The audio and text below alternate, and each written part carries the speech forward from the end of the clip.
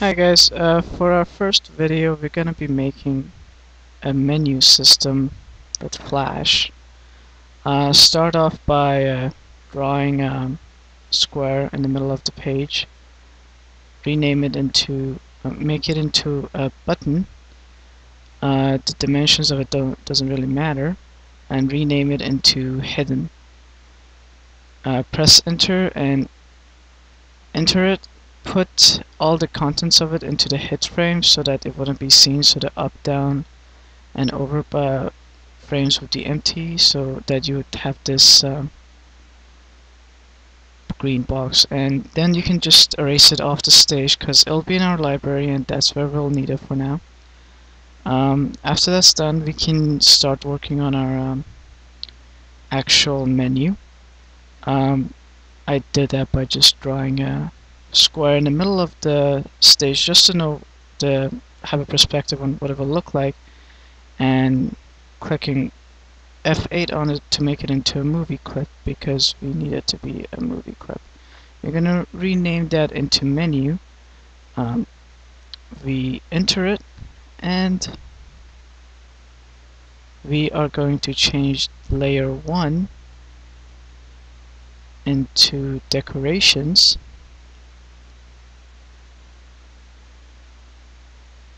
And we're also going to add a frame and call that label.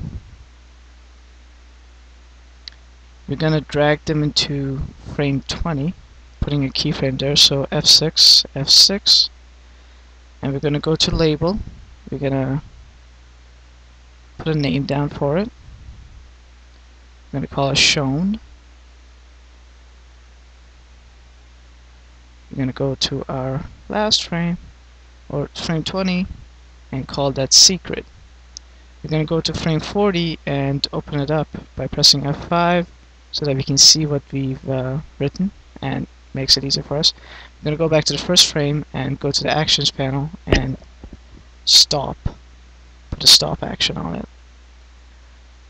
This will make the movie not run, so that would stay on the first frame because that's where we needed it at the beginning.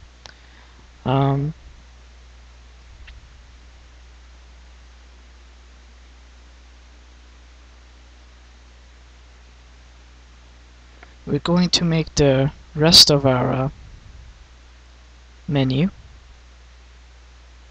You can't see it that well, but I'm on frame 20 right now.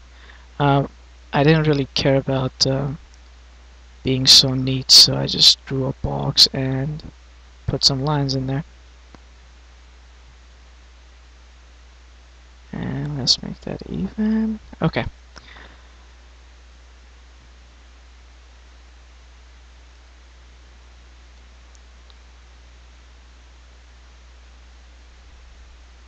We're gonna go and make a new frame called text.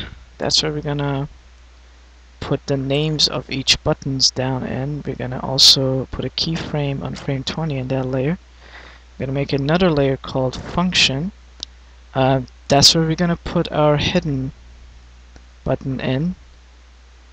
We're also gonna put the hidden button in 2 other places, but for our function we just used an invisible button and that will take care of everything. You can do this in individual buttons themselves, but this is just to save me drawing new stuff. We're gonna write menu on our text screen. Wow, okay. We're gonna change the color and make it smaller because it wanted to be, wow, 48, because we want it to be very huge. We're gonna center that in the middle. Try to make it look nice at least a little bit. Now we're going to go to our last page. We're going to Control Shift V that so that would paste in place so that it would look the exact same as the previous frames. We're going to come in our submenus and put in options, put in text on them. I'm going to call this option 1.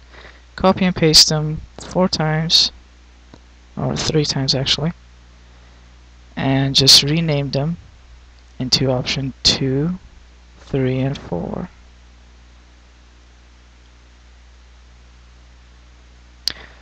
Okay.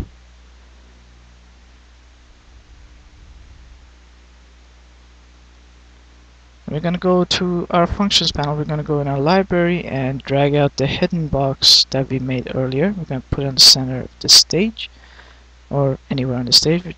Then we're gonna go resize it into the shape of our menu button, trying to get it the full size of this menu button. Will make it a lot better. Okay, and then we're gonna copy and paste it. There's not really a reason for that, but I just like having it there. We're gonna copy it again, bring it back up here. We're gonna match these in between the lines so that we would have an illusion of buttons in between each of those menus. You don't want to really, well, I guess you would make those animated by just changing the background color, but you don't want to like have like drop down shadows like to make it look like keyboard buttons and stuff like that, because that's too much for just a menu. Anyways, you can just continue down editing these until they're all the right size. Now note that I put all these inside the functions layer. I'm gonna lock it and make it invisible so that it doesn't bother my eyes too much. We're gonna make a new layer and we're gonna name it to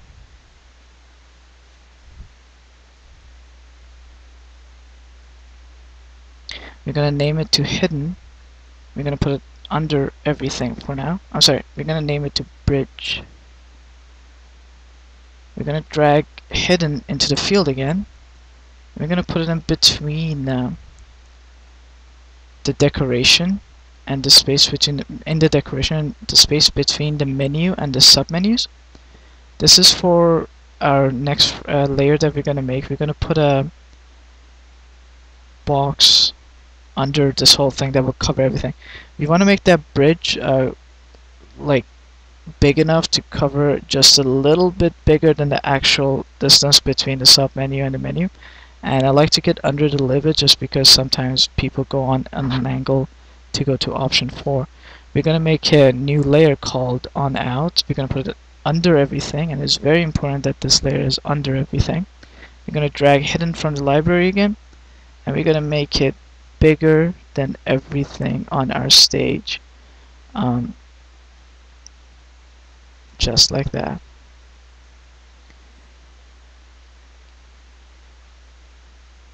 And we're going to open up the actions menu and we're going to put in our first actions. We're going to type on rollover,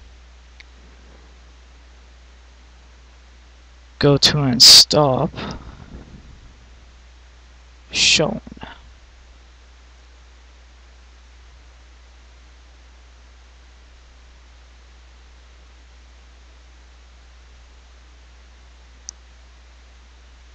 So that would be our first layer. We can also just use number 1, but I like to have labels for them just in case, you know, just in case. Now we can go back to our first frame and make the button work. I'm going to select the functions, unlock it first, select functions, the box that we put there. We're going to put in a simple function of on rollover, go to and stop, secret.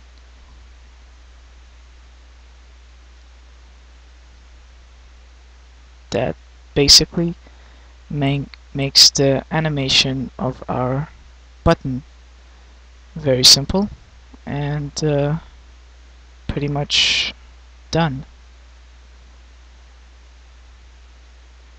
Now on frame 20, where the functions are, that is when we can put all our function and stuff, and this is how we can test it out. When the mouse rolls out of everything, the menu closes.